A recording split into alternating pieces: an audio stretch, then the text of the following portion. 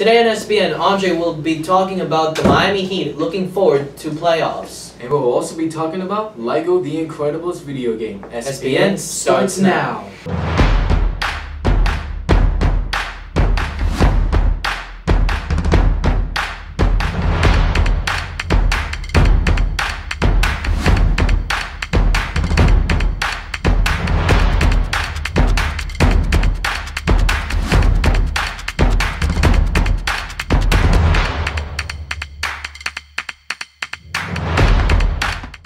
Hello and good morning, Wolfpack. My name is Diego Peraza. And my name is John DeFuo, and this is your SPN News for today. Students, welcome back. We hope you all had a great spring break and you all did something great. Now, before you ask, yeah, I know all of you are tired and you all just got back from the break. I understand your pain. High school is stressful, I know.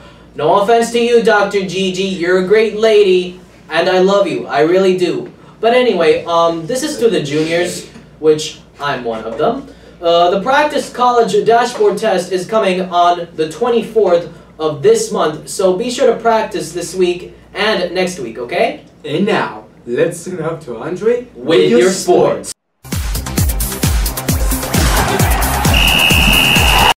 Good morning, Wolfpack. I'm Andre on with your sports shirt today. In some NBA news, your Miami Heat will be taking on Philadelphia 76ers in the first round of the playoffs. Let's go Heat.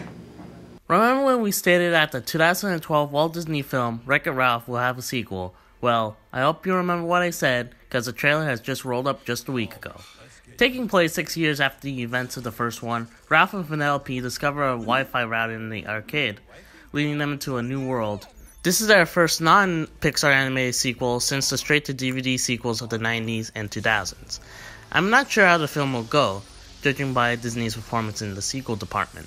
But in their defense, Disney was in a rather bad spot during the 2000s outside of the help from Pixar. But they have improved in the 2010s, so I and many other people will see how it goes when it comes out fall 2018. One more thing. If you have seen the trailer and reached to the end, there's something interesting. I'm talking about this child character playing with the iPad that resembles baby Moana, and the fact that most of the Disney princesses are listed in the IMDb casting list.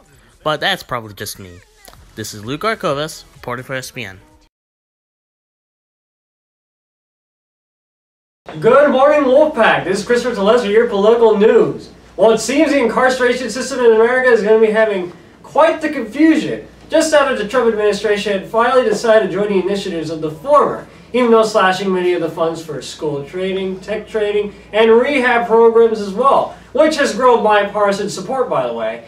And also, for quick side news as well, Paul D. Ryan has also announced his resignation from chairman, which has overstayed the party and also a few donorships. One last fact to remain, however, over 6,000 prison jobs had actually been fired during the Trump administration due to the slashes, and some teachers have actually tried to switch to security duties due to low personnel. This has been Christopher Telesser, your local news.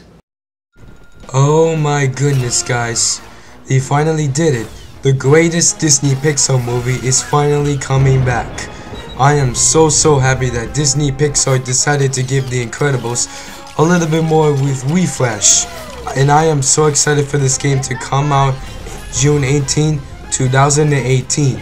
So this game will be included in the Nintendo Switch, Xbox One, and the PS4. And Disney Pixar is going to put 2 Incredibles films in one game. And I hope that I will make a series about it when it comes out. Reporting for SPN, I am Jonathan Ferrero. But I have seen it before.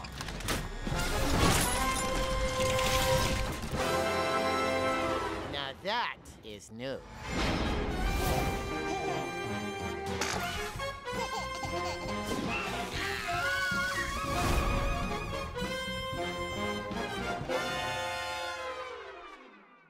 Well, that's all we have for today. We'll see you next time On the next SPN video.